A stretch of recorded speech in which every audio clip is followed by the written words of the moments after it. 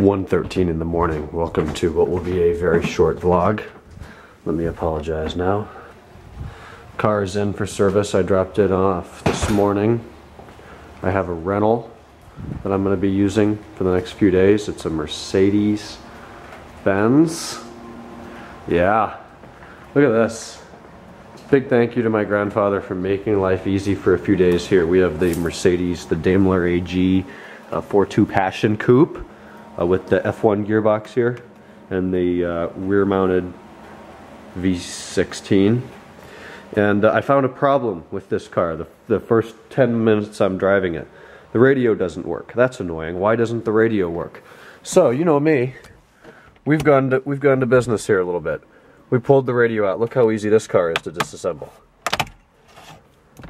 Just about the same as, well, even easier than the M5, and the M5 isn't bad. So, here's all the radio wires. One, I found a few schematics online. Actually, let's do the intro now. Anyway, so I found the fuses online of where they are. They're down here, passenger footwell. They're up there on the ceiling, and there you can't see anything. There's like 6 fuses that can control the radio. So I pulled all of those. They're all fine. Pulled the radio. In the back of the radio, there's another fuse. And it's dicked. I took it out. I don't even know where it is right now. Here it is. It's in my pocket. Can you see?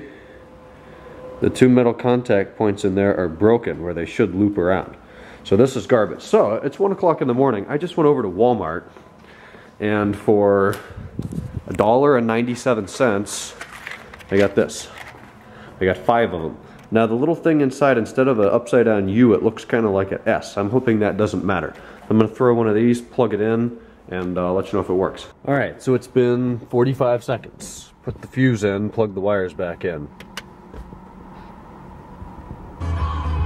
Boom! Boom! Radio fixed. Friggin' right! It's as easy as pulling like 6 screws in the radio bezel, which I think I stuffed back here.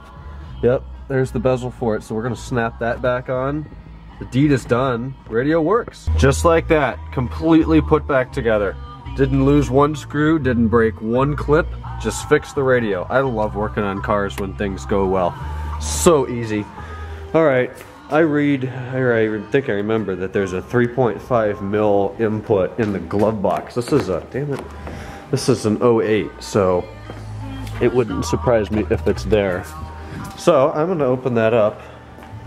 Maybe he's got like meth in here, I don't know, you guys are gonna see with me. Elderly gentleman bug glasses, that's a standard for these cars. Yep, there it is, 3.5 mil. Alright, I'm gonna go grab a male-to-male cable and see if that works. Dude, this thing is pimped now. Check this out. Music being controlled from here. Play. Or pause play. Change our song. Colt. Oh, yeah.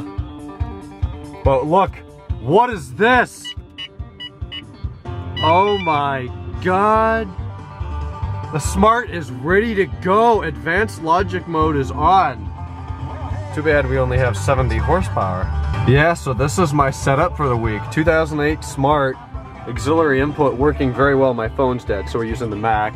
And the Valentine just plugged in old school behind the mirror, and then using the visor mount since I left the suction mount on the M5. So I think this will do for the week, and it'll be fun. Alright, so that's all done. Now, the other thing I fixed today. The last few weeks, it assigns my router, my it's a Motorola Surfboard router that is a modem and a router from Time Warner.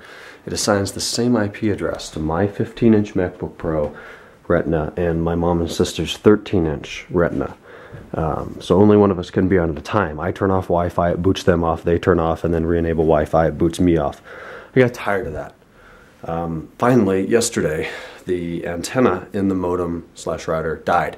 It no longer broadcasts any signal.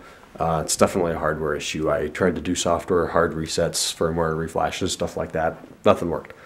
So we went over to Best Buy today and fixed our problem. We're still using that as a modem, and that is the new router. Look at that. Isn't that beautiful? Anyways, 802.11 AC. The range is incredible. I'm getting like all 5 signal strengths in my garage. Before I got nothing. It connects immediately. No more waiting for 45 seconds of acquiring addresses when you resume your computer from sleep. Many devices work. I have a 2.4 and a 5 gigahertz network now, as well as a guest network with a separate authentication method. So, got that fixed. So, today has been a day of fixing and working with problems and getting that done. I'm very tired. It's 1:41. I'm going to go upstairs and wrap this up. I'm sorry that today sucked and it's all filmed in the last half hour, but I'll try to do better tomorrow. Getting the car back Thursday. Very much looking forward to that. 70 horsepower. Feels very different than 400. So I'll talk to you guys tomorrow on Tuesday. Good night.